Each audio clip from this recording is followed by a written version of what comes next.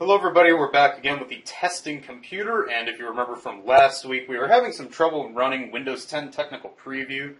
It was essentially running out of memory just by idling, so running any kind of program would hit the page file and kind of have a slow hard drive, so it made the computer pretty much unusable. Now, most people were able to guess the one upgrade that I did to this computer before that makes it much better. But there's actually really two answers you could have that would be technically correct, but I chose this one over the other because it just seems to make more sense, and I'll explain why right now. You could, in theory, upgrade the memory in this computer. Now, it only has 1 gigabyte. I'm pretty sure you could up it to 2. I'm not sure about 4, but here's the thing. You're going to be buying DDR2 memory, and once this computer kicks the bucket, for whatever reason, power supply dies, you get blown caps and you don't really feel like soldering or anything like that, you're going to be stuck with this new DDR2 memory that you just bought, and then you're not going to be able to use it in any newer computers. And this would probably be the better upgrade overall, but it's not going to be very practical in the future. Now, the upgrade that I did do to this, rather than memory, is, of course, add solid-state drive. Yes, this is my OCZ Onyx piece of shit SATA 2 drive. Yeah, this one isn't even that good. I bought it a few years ago and it's pretty much crap, but it's way better than the hard drive because it is extremely fast compared to a regular hard drive. And of course, for those of you who don't know, solid state drive is essentially a flash drive that runs on the SATA interface. At least this one does.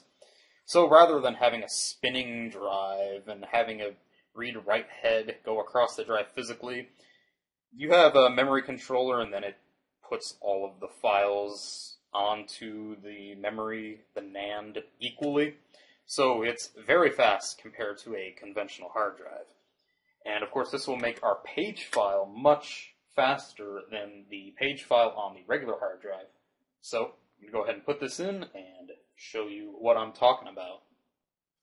So here's our hard drive. We can just go ahead and pull it out of here. Uses regular SATA and power, whatever. You know what I'm talking about. And the nice thing about flash or solid state drives is that they use flash memory, which means there's no spinning parts, and that means you don't have to secure this like you would a hard drive. You're not going to get any vibration, so you can just leave that shit in there like that, lock it up, and you're done. Alright, so we are back again on the computer with our fresh new solid-state drive, and somebody asked on the earlier video how the computer performed with Windows 7 and 8.1 with the same old hard drive, and of course Windows 7 did much better than 8.1 due to using much less memory and not having to rely on the page file just to load the clean operating system without any extra software. All of those widgets and live tiles and bread recipes and the NASDAQ really slowed down Windows 8.1 and made using it pretty painful. So, new solid state drive, W split open, let's see how fast the install is. Same DVD, so it'll probably be around the same speed for install, but watch how much better it is to use. Ready? Go.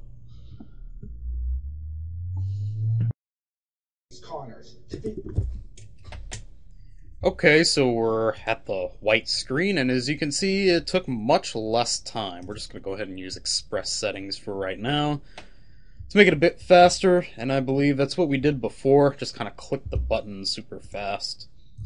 And as you can see, we're loading things from the solid-state drive instead of the hard drive, so everything seems to work faster, which is always nice.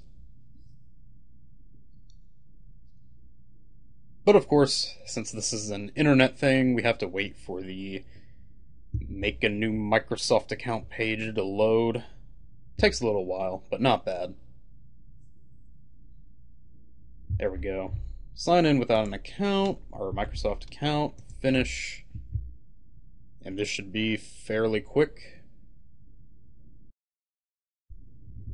Ready on time, and 12:05. Yeah, hell of a lot faster. 8 minutes off of the install time, and honestly, I wasn't expecting that big of a difference because, you're loading files from the DVD to the storage medium, and that's always going to take so much time, but the SSD really made a difference in terms of loading and setting up Windows and all that good stuff. So let's take a look at our memory usage here, see what we're working with.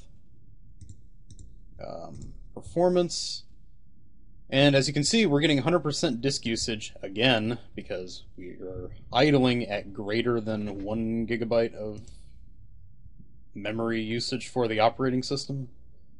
I'll make up words as I go, don't worry. So yeah, that's going to be a problem you run into. It's just a fact of life with less than like 2 or 4 gigabytes of memory with Windows 8.1 or Windows 10.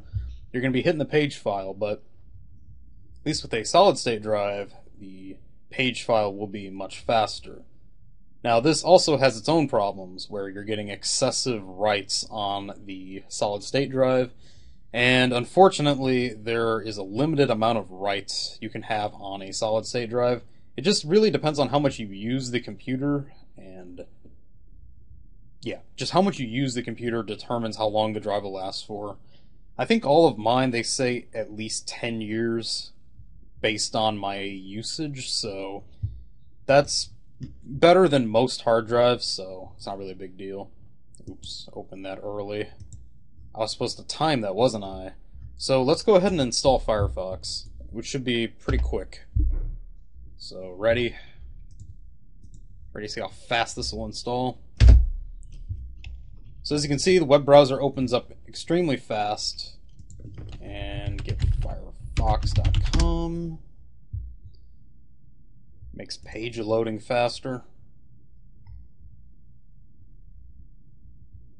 And the way that page files seem to work, at least in Windows, is that they will be the same size as your memory, so you're only getting an extra gigabyte of page file by default.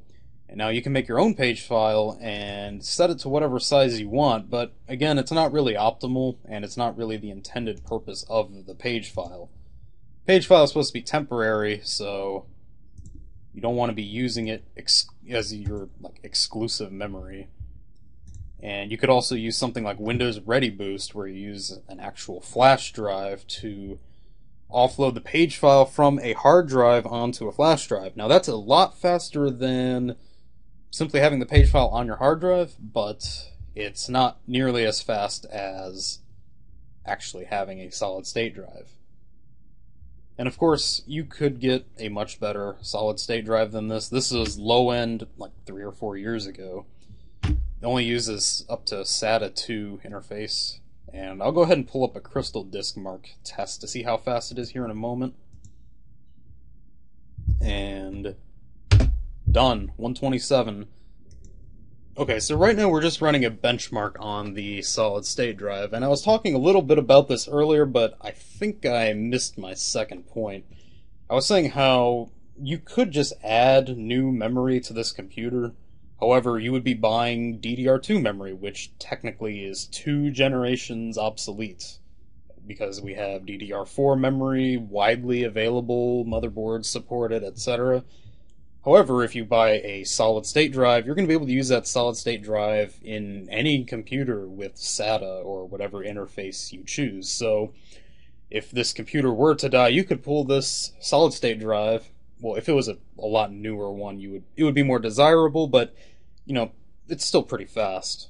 Doesn't matter how old it is. You could put this in any newer computer, and it'll work just fine because it's SATA, as opposed to being DDR2 memory that you're most likely not going to be able to use. I don't know if that actually made any sense or not, but it sounded better in my head, I think. So I'm going to just go ahead and let this run and then come back when it completes. Okay, so we're back, and as you can see, we have some nice numbers, and I'll go ahead and throw up the old Crystal Disk Mark of the old hard drive, and as you can see, these numbers are much better than the other numbers. Like I said, I really don't know what I'm doing. But anyway, what I thought was pretty interesting during this, it's a bit off topic, but apparently while I'm recording this video right now, the FCC voted in favor of the whole net neutrality Title II thing. Now, I haven't really been following it too well, and I'm really not sure which way to side on that because, you know, less regulation from the gov, more power for the corporations, you know, what's better? You know, it's really hard to have an opinion on that, but just saw Verizon's press release, dude. Look how mad they are. Oh, they are so upset about this. Oh my god. That 1930s throwback rules. Oh, they are so pissed. Yeah, this tells me which opinion to favor on this. Definitely supporting the Gov on this one. Look how fucking mad they are. Oh, beautiful. Oh, they are the sorest losers in the world. Can't believe how mad they are. So, yeah, that's my opinion on that. And, like, whatever. So, as you can see, this computer is much faster, much better to use, and, you know, you're adding hardware that you can actually use in the future rather than adding obsolete memory. So, yeah, solid state drive, it makes a huge difference. It's not just a placebo. So, thank you all very much for watching, and take care.